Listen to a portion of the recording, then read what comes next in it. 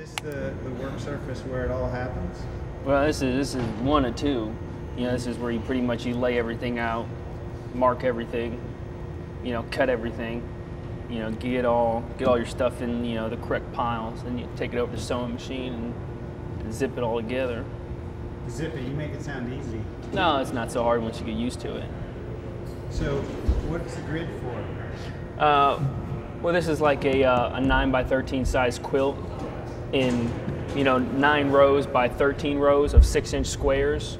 So when you lay it out, you know, you lay all your squared material and you get your pattern right, and then you stack each square on top of each other so you only have 9 stacks, and then you sew them together into rows. You'll make 9 rows, and then you'll sew each one of those rows together across, and then it'll come out your whole quilt, or the whole front. So you lay it out here to make sure everything measures upright, get your pattern down. Right, it's more the pattern, because the squares, you know, are all cut, you know, beforehand, and then they have like, you know, mass amounts of squares. So then you go through them, you sort, and you pick out which ones you want. But that's only for, you know, like a you know, an original, you know, 6-inch square quilt. You know, a lot of the stuff that I've done has been, you know, stars and stuff. Right. And that one, you take templates.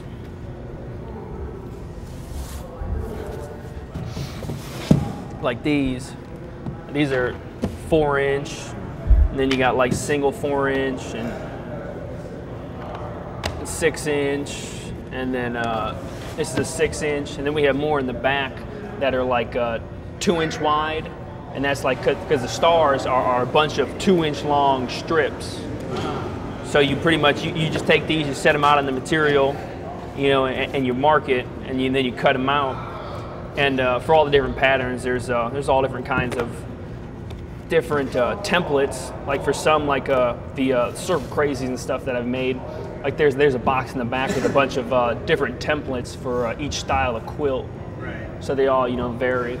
So when you're doing the star, and then you say they're 2-inch strips, but do you overlap them to make the star, or how do you get the points? Well, the star, it'll be.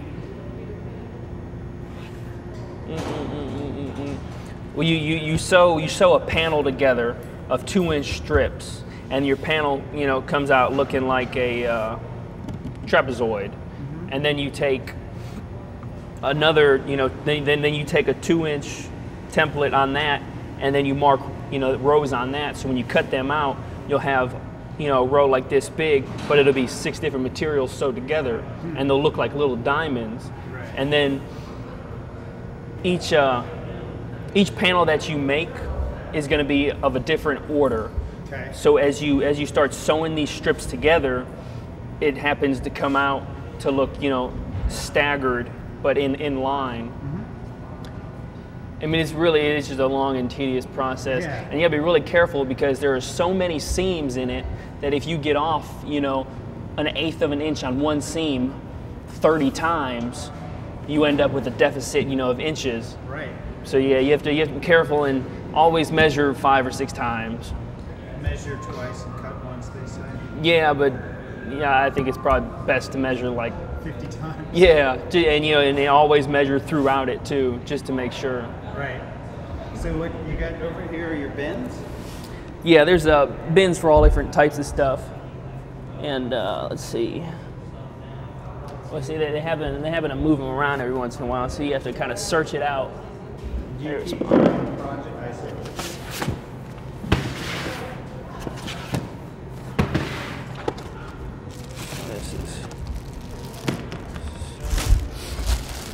So everyone, you know, kind of shares a tote, and then you just kind of like keep your name in a bag.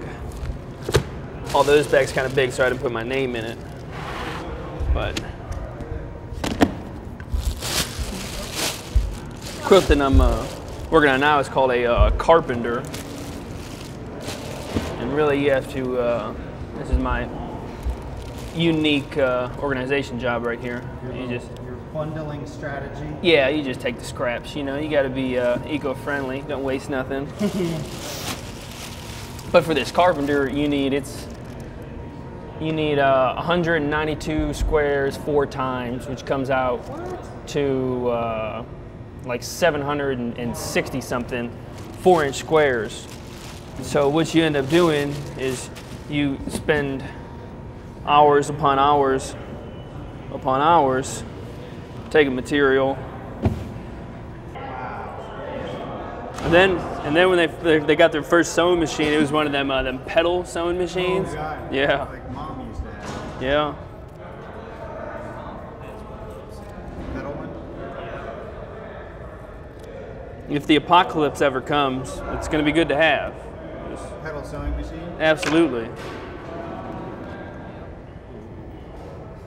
Quilting after the apocalypse. Yeah.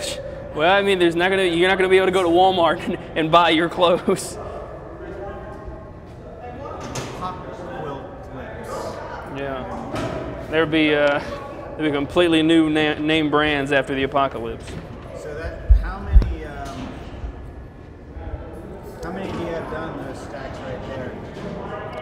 You know, I don't know. Haven't counted? Nope, surely not. And this is the first time that I've done this one, so I don't even know, you know, how to estimate by the height of the stack. Sure, but you know, next time I come, be like, oh, I haven't counted yet, but I'm pretty sure it's about 611 right there. Yeah, probably so. You know, this is all the material that he gave me, so I figured as soon as this was all marked and cut, it was probably going to be around, you know, the correct amount. Sure. So where do you go for fabric, like when it's time to select fabrics? Well, Mitch, the guy who was out here earlier, the longer hair, yeah. He has all that up front, or most of it, like all the big pieces that come in. And then when you want to do a special project or something, you'll say, hey, you know, this is what I want to do. This is the style I want to do. You know, could you see if you got anything up there that's like that? And so then he goes through his stuff, his stockpiles, and he gets something, and then he brings it back for you. But like for people that are in the house just making like regular quilts that that they give away to like homeless people, you know, on the streets of Indy and stuff. They have like bins like down here to be cut, like to be marked. So normal people, you know, they would come over here throughout the day. And really this right here, there's nothing specific. Like there's some people in here that all they do is just they mark fabric. There's some people that's all they do is they cut fabric. So if someone would come, you know, say project time, you know, starts, they would come, grab some material, sit down at the table with some templates, usually 6-inch squares, because a lot of the quilts they send out, you know, all 6-inch squares. So then people just sit down and mark, and then once that's marked, then they throw it in the to be cut. And then all this stuff in here, you know, this is already, you know, lined. Mm-hmm. So then, you know, a guy who, you know, likes cutting, you know, over, you know, putting lines on fabric would come and just start cutting. And then once that's done, then the cut material goes into another bin. And then when the guys, you know, when they start sewing, then they just lay them out in here. Yeah. And some of them, I mean, you get some good designs. You know, they try to stay in the range of colors sometimes. You know, they don't get completely crazy like this. That's pretty wacky. Yeah, but you know, I mean, for a homeless guy, you know, he's gonna be happy. Yeah. I mean, summertime's coming, so he can't be too happy anymore. But demand might fall. Right, absolutely.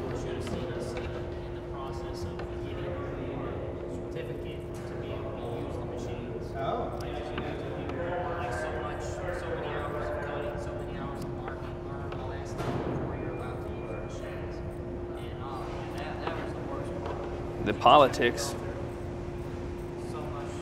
What are the politics? What are the politics? Oh, power tripping. Like that's my pair of scissors, and this is my machine, and that was my fabric, and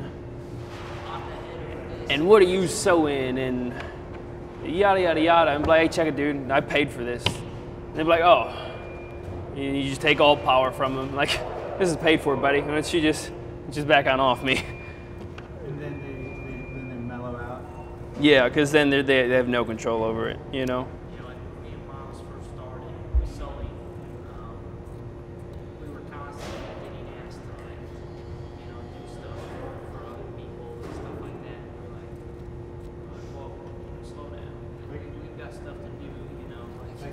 quilt for them? Stuff like that. Yeah, yeah. You know, some people, you know, they got their own agendas and their own, you know, projects, and they try just to recruit as many people, you know, to do something for them, you know, as they can. And although, I mean, it's a, you know, it's a good endeavor, you know, because I mean, the stuff's, you know, it's going out to needy people.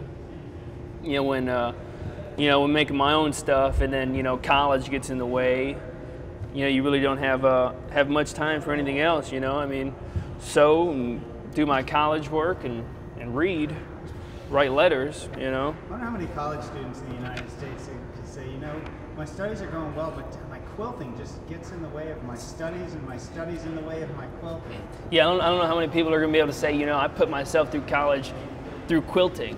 Yeah. I quilted my way on through. Quilting. In fact, when you get your diploma, I'm going to have it printed up on a quilt, both of you. Big diploma quilt. That'd be funny. Any word from the peanut gallery? Just said that they're wrapping up right now. Okay. So they'll come over and we'll stash our gear and such. I guess, because I think they said We'll probably meet them Okay. because they're not going to be coming by here to go there. So I'm sure we're just going to meet at that location. Where we're locking the gear up? That's up by the visitation or something to the side? Okay, cool. So how long till we should leave? 5 minutes? Are they like packing up now? I'd say 5 to 10. Yeah. Okay, so they're packing up to move. All right, show me, can you show me the sewing machine room real quick? Yeah, well, I don't know if that back room's unlocked, but I mean, there's just sewing machines right there. There's another room back there that just has, you know, a couple more sewing machines at a. That's all right, I'll hit that another time if it's not unlocked and such. This was great. When I edit this together and put it up on Facebook and the quilt site. Oh, they're gonna love it. Yeah, especially because I mean, you know what, Suzanne's gonna, you know, The article should be out soon. It still hasn't come out. So yeah. She said she's usually several months ahead of me. Well, seems like a talented woman then. Yeah. She's a sweetheart. Yeah. Well, I'll get you packing this in, and I've got it packing in. Supervisor, Colt Lundy. Yes. So the quality control. It's just. That's right. What you got there? Just requests that I needed. Some stuff? Yeah, just tapes or stuff.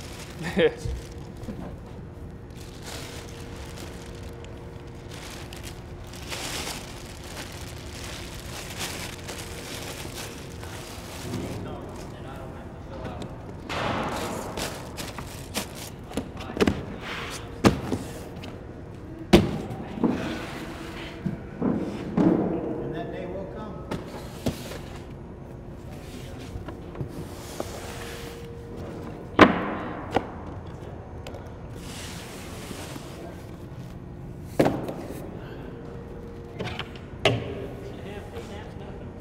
Four-inch templates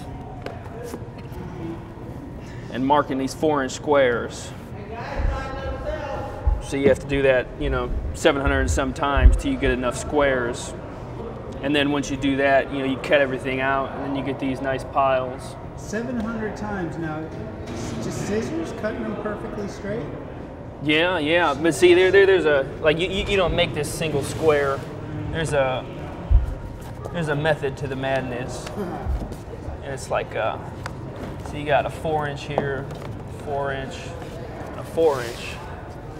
So what you would do is you would get a straight edge, say the edge of the table. Okay. You know, mark it once. Once you mark that one, you know, you can set that up against it. Do it again. Do it again. And then you got like a razor blade or something, or what do you? How do you cut it? Scissors. Scissors. Okay. Yeah, and you want to get a pair of scissors and start cutting something? If you want to. All right, let me get some. Can I get a pair of scissors, please? I know I'm needy.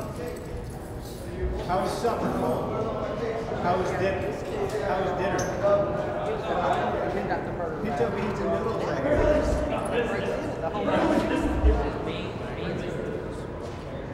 Thank you.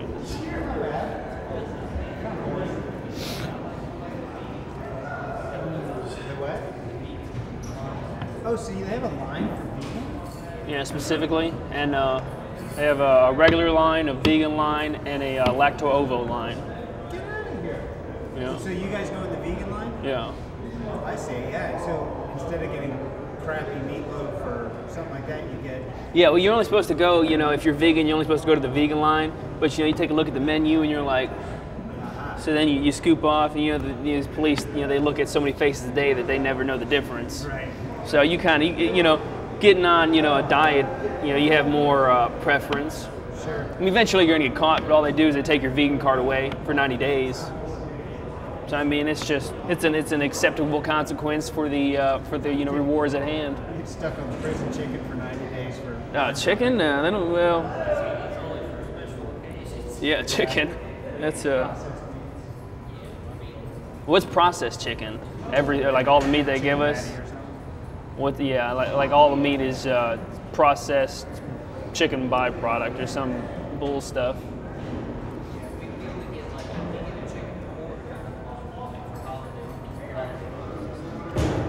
And it's the worst chicken quarter that you've ever had.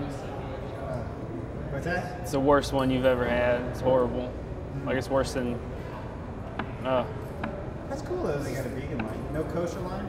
No, they do. Yeah. Oh, do you Yeah. have some Jews in here? Yeah. Well, they pretend to be Jews, I guess. Good. They like the food in the kosher line.